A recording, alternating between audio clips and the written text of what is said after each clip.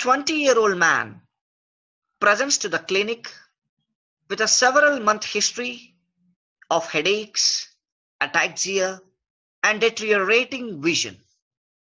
Concerned about a CNS process, you order an emergency MRI of the head and find multiple cysts throughout the cerebellum and brainstem consistent with hemangioblastomas. So 20-year-old man with hemangioblastomas. So this is the case of von Hippel Lindau disease. Whenever you see like headaches, ataxia, deteriorating vision, and concerned about a CNS process, MRI of the head with multiple cysts throughout the cerebellum and brainstem consist of hemangioblastomas is a typical picture of von Hippel. You begin to suspect that this patient has a genetic disorder involving chromosome 3 because the gene is von Hippel Lindau gene, which is also called the VHL gene. And this VHL gene, remember, it is a tumor suppressor gene. So what is the etiology over here? The typical etiology is deletion of the VHL gene is considered to be the most common cause. It is an autosomal dominant.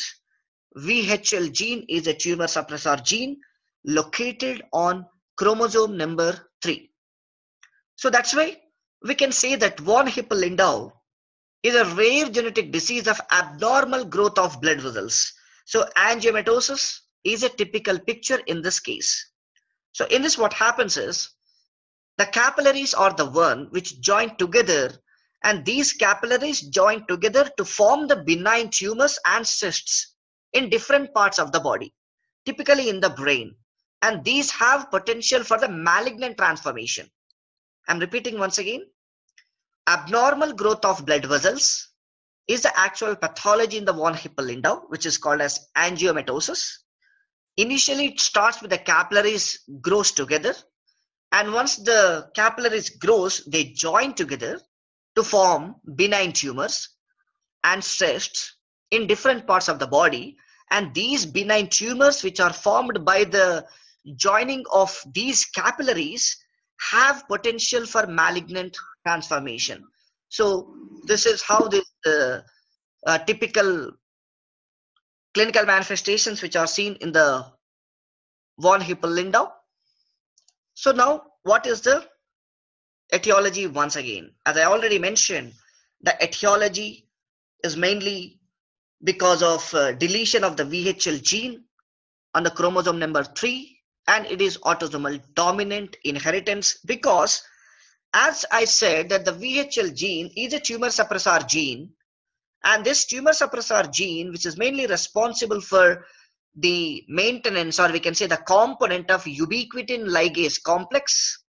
And not only that, this gene is also responsible factor for the regulation of the cell cycle adhesion and angiogenesis.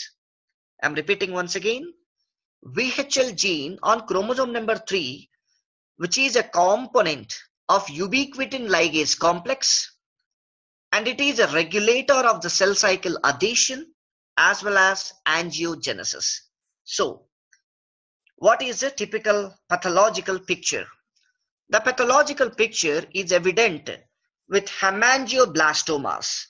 These hemangioblastomas are nothing but vascular neoplasm associated with a large cyst, or cavernous hemangiomas of the cerebellum, brainstem, and the retina can be seen in this disease.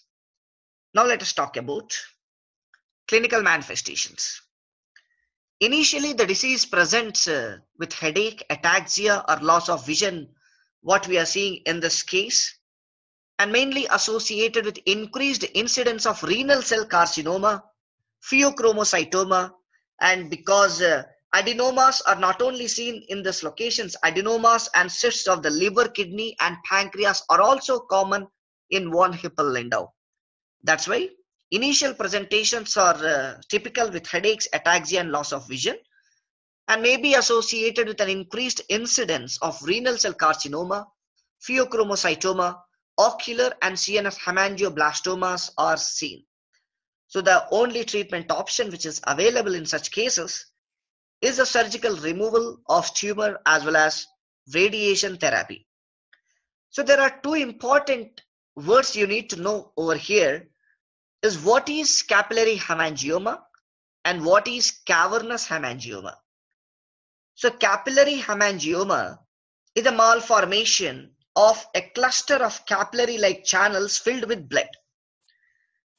And it is the most common tumor of infancy, and it is responsible for port vein stain birthmarks. So port vein stain birthmarks, malformation of a cluster of capillary-like channels filled with the blood, and it is considered to be the most common tumor of infancy, which is capillary hemangioma. Next is the cavernous hemangioma, consists of a large vascular space filled with the blood. But capillary is like small when compared to that of the cavernous hemangioma. So this is about von Hippel Lindau.